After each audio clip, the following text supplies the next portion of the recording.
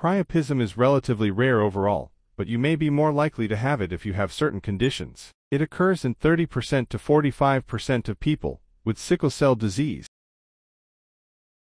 In this video, we will talk about this disease, priapism, by answering these questions.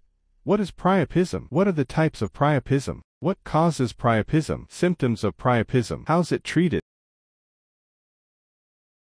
What is priapism? Priapism is a condition in which a penis remains erect for hours in the absence of stimulation or after stimulation has ended. There are two main types of priapism: low-flow priapism, also known as ischemic priapism. This occurs when blood becomes stuck in the erection chamber. Blood is trapped in the penis because it cannot flow out of the veins of the penis, or there is a problem with the contraction of smooth muscles within the erectile tissue of the penis. Ischemic priapism is the more common priapism and requires immediate medical care to prevent complications caused by not getting enough oxygen to the penile tissue. High-flow priapism. This type is caused by a broken artery that prevents proper blood circulation in the penis, causing high flow or non-ischemic priapism. This could be due to an injury.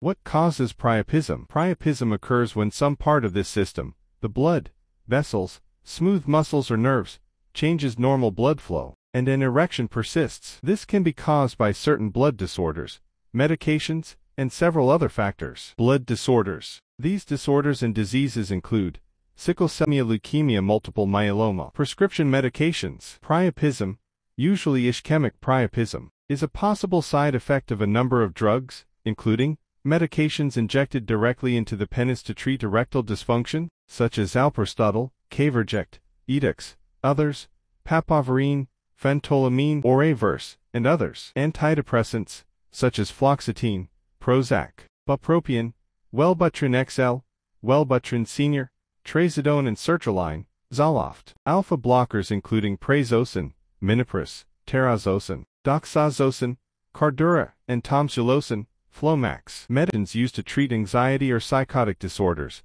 such as hydroxyzine, Vistaril, risperidone, Risperdal, olanzapine, Zyprexa, lithium, Lithobid, clozapine, Clozaril, chlorpromazine and thioridazine. Blood thinners, such as warfarin, Jantoven, and heparin. Hormones, testosterone or gonadotropin-releasing hormone. Medications used to treat attention deficit, hyperactivity disorder, ADHD, such as methylphenidate, Concerta, Ritalin, others, and atomoxetine, Strattera.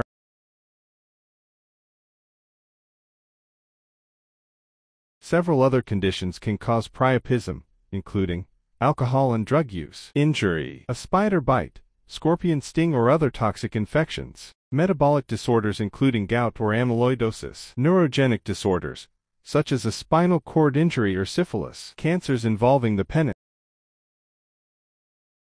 Symptoms of priapism. The main symptom of priapism is a prolonged erection, usually lasting longer than 4 hours without sexual arousal or stimulation. Other symptoms depend on the type of priapism you have. If you have low-flow priapism, your symptoms may also include an erect shaft but a soft tip, glands, pain that gets worse as time goes on. If you have high-flow priapism, your symptoms may also include an erection that isn't completely stiff in your shaft, an erection that isn't painful.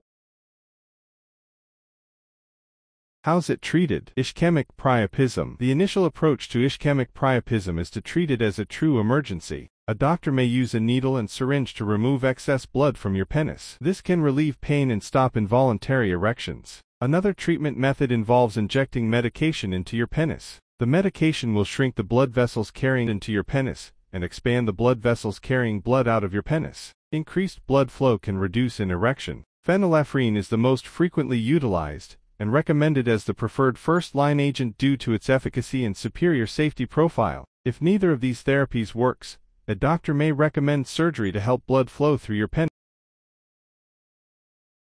Non-ischemic priapism. If you have high-flow priapism, Immediate treatment may not be necessary, as it often resolves on its own. A doctor may check your condition before prescribing a treatment. Cold therapy with ice packs can get rid of an involuntary erection. Sometimes, doctors suggest surgery to stop blood flow to the penis or to repair damage by an injury to the penis. Thank you for listening to all the information we want to introduce to you in this video. Do not forget to like, share and subscribe for the HeInfo channel.